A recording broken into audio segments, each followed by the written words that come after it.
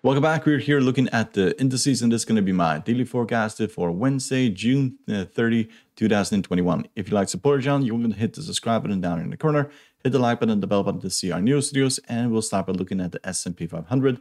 And we have been going back and forward today. We did end the session a little bit higher, but nothing significant. It kind of looks like momentum is running out at this current stage.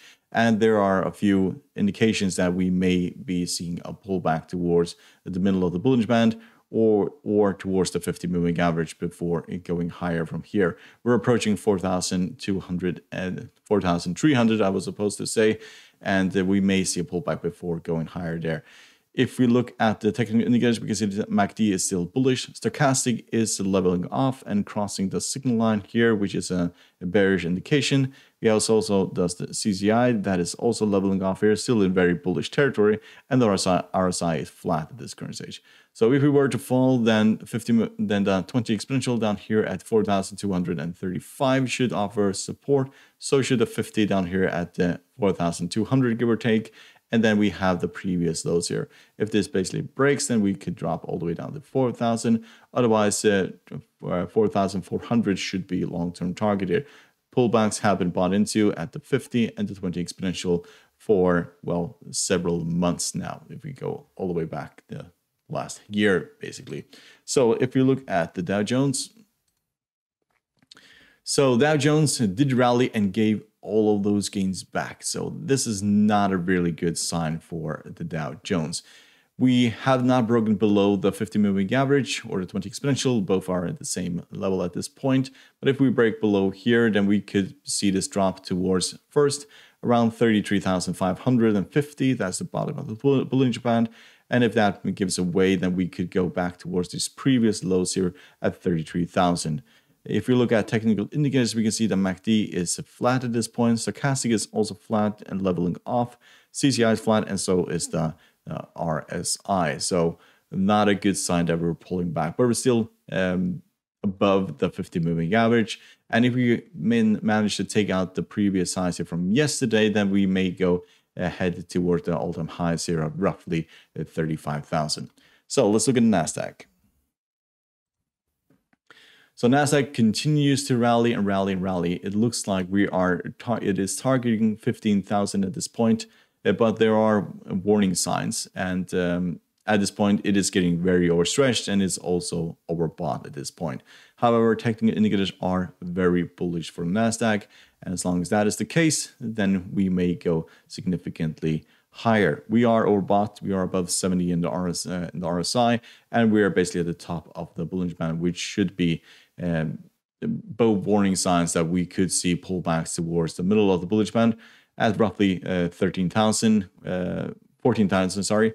That should basically be where this market should find massive support. If that were to break, then we have the 50 moving average down here at 13,787. And then we have the very lows here down at the 13,000. That should be basically the bottom of the market. If 200 moving average breaks, then we are looking at a massive decline in the Nasdaq. But we are in a very healthy uptrend, but fairly overstretched at this point, and a pullback very similar to this one could be expected at any point. So let's look at the German DAX.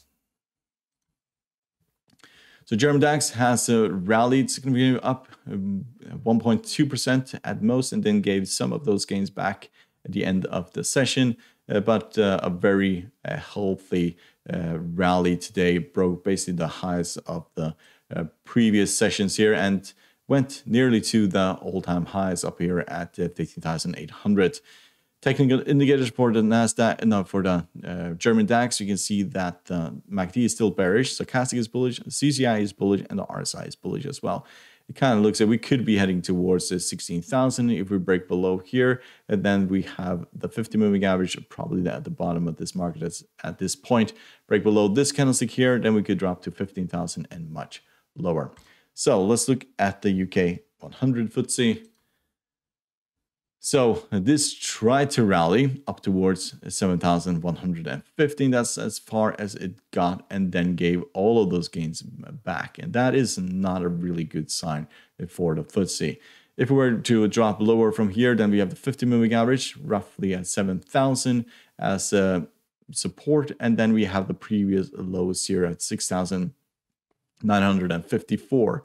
If that breaks, then we could be looking at 6,750. But at the moment, we're still in an uptrend. And every single time we have gotten close to the 50-moving average or broken below it, significantly, we have rallied substantially to the upside. So at this point, kind of look at the 50-moving average. If we bounce from here, then we could go heading back towards 7,200. If we look at technical indicators, they are not favoring the upside at this point. MACD is bearish, stochastic is bearish, CCI is bearish, and the RSI is flat at this current stage. So let's look at the, China50.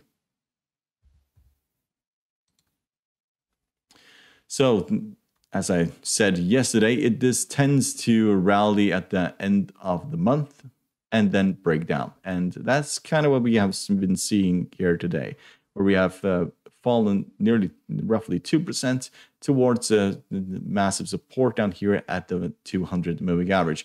We have occasionally broken below the 200-moving average. We can see it here, and also here, but we have since then rallied.